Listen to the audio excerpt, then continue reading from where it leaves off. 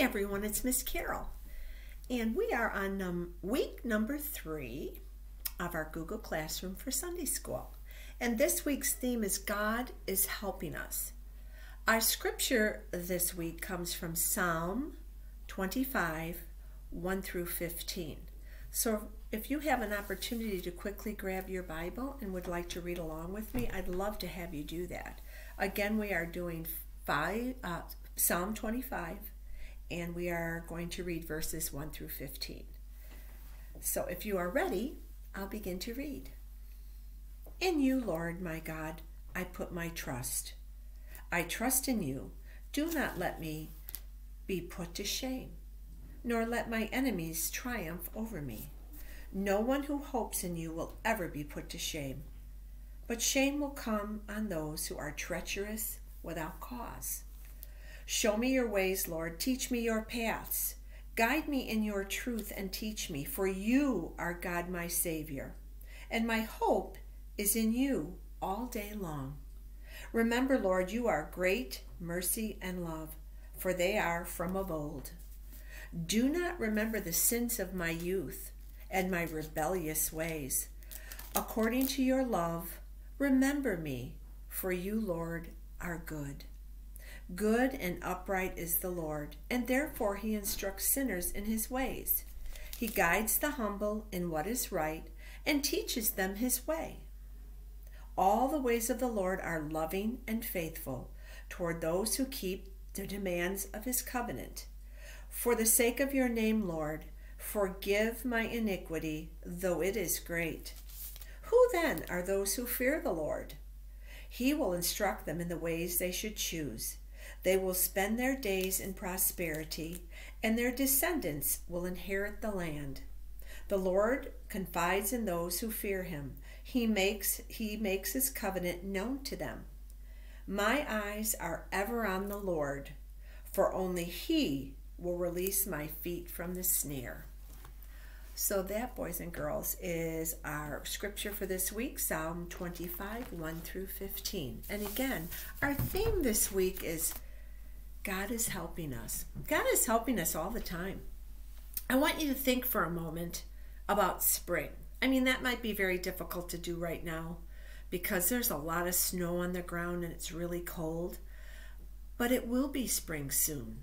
In a month, in less than a month, is it less than a month? Pretty close to it. We are going to have spring. So a little over a month, it will officially be spring. Even though we still might have snow on the ground and the temperature might still be cold, beginning March 21st is the first day of spring. And many things will start to happen that remind us spring is here.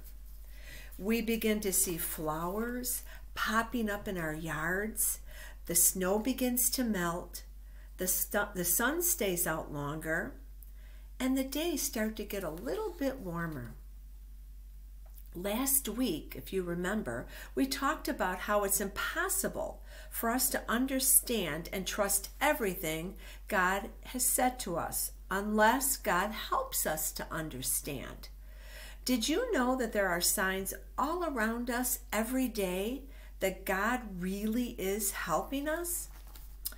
When someone has never trusted God before, begins to trust him, that's a sign that God is working for us. When someone who has never believed in God asks God to help them, that's a sign too. When we do better on that math test than we expected, or someone comes to help us when we fall down at recess, these are signs too. There are signs everywhere that God is with us and God is helping us. One other really important sign of God's help is called grace. Grace happens when God gives something to us even though we definitely don't deserve it. For example, because we have all done bad things, made some bad decisions, and done things that God tells us not to do, we have all sinned. The Bible tells us when we sin, we cannot live in heaven with Jesus. But the Bible also tells us if we talk with God about our sin and we tell him we are really sorry, really, really sorry for doing the wrong things, God will forgive us. And with God's forgiveness, we can once again live forever with Jesus. That's grace. God didn't have to forgive us, and we definitely didn't deserve God's forgiveness, but that's how much God loves us.